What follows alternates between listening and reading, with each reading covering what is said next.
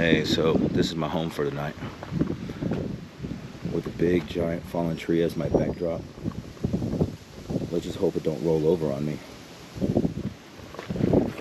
Barricade was over that way. A river down there. It's beautiful.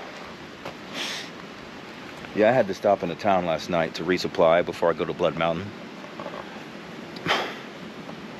Fucking expensive, I ain't gonna say. I ain't even gonna say. Over $300 I spent in town. This is a perfect chance for me to show you my tent setup. It's muddy, but I'd rather that mud be dry than wet, you know?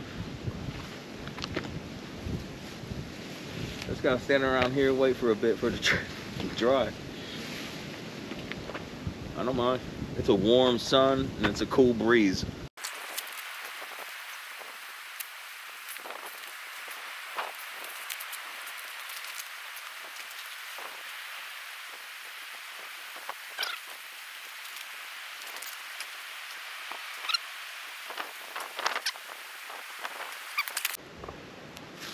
Oh, Mr. Tree. Makes me feel like such a hobbit, sleeping next to this tree tonight. Oh yeah. Maybe I'm a naturalist. My bandana. There's a little pocket here too, which is very useful. I got nature getting in my tent though. Yeah, and as you see, I have the mattress off to the left side. Things will bunch up there.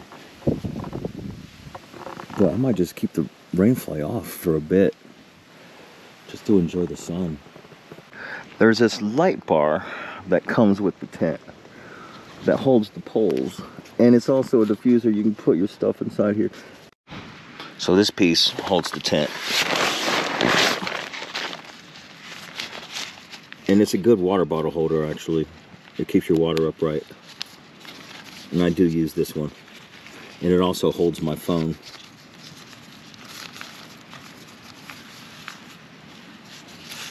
Let's see with this. Okay. So it will hold things, such as water bottle, and it's good, you know. So this is my little area here.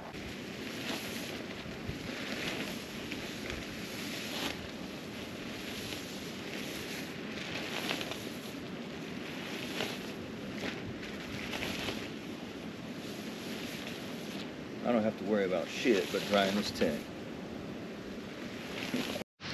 You see that? You know what that is? Yeah, I think you know what that is. That's a blister. I got some mole skin